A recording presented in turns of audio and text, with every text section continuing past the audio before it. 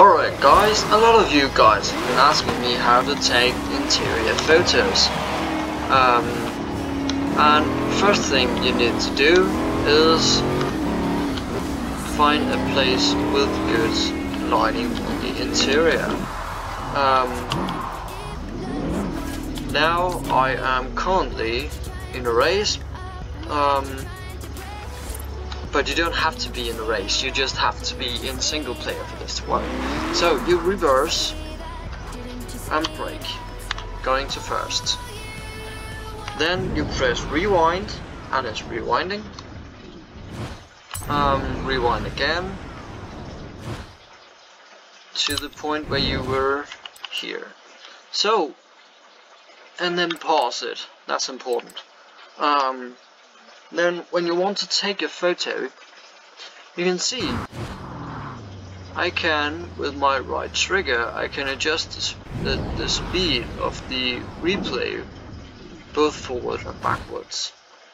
So you want to,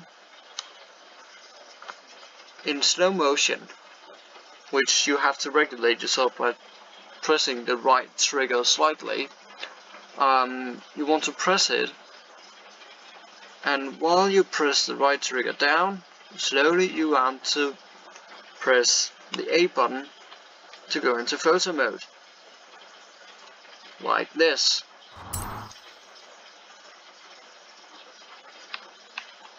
And then press down on the left trigger to make sure that you don't go over the car. Now you are in interior mode. You can actually even see there he shifted the gear up to first. The reason I shifted the gear up to first was just for the aesthetics when you take the photo. What I think is important inside when you take interior photos is the exposure. Because when you want to have a place with good lighting, you have the sun shining in on shiny materials inside the interior, which can make reflections quite big. If you disable the car lights, it will disable lights inside of the car as well. So I recommend them on and driver off. Ground creatures are optional. And so yeah, now you are free to take a photo of inside the car. I suggest, just for the look of it, so that the background is out of focus, just press aperture up to 1.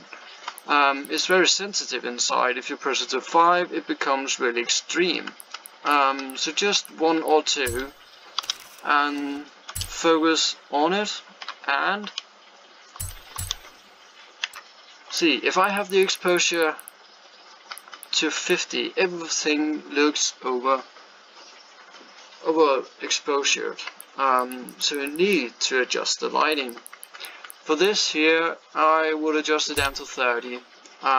You can, as I edit all my pictures, just edit the dark places a tiny bit lighter.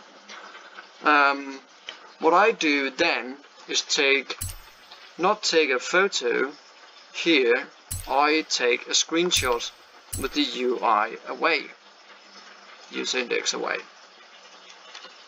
Because when you take a picture like this, yeah, it renders it, and the aperture might become tiny bit better because it gives aperture the time to render, but after you focus, just wait and the aperture will render and you can screenshot it instead.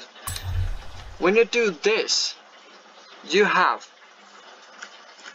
down in the corner you have the logo, which could take up the part if you want to crop it or want to look really realistic. You can, this could not be here. And when you then download your photo that you have taken like that, You download it from Forza Hub or wherever, the Xbox app, anything you want. It compresses the photo, which limits the quality. Here you just take a screenshot of your screen. Currently I'm only playing on a 1080p screen, but I am sure that the photograph that I am screenshotting right now, right here, this exact thing that I'm seeing is 1080p.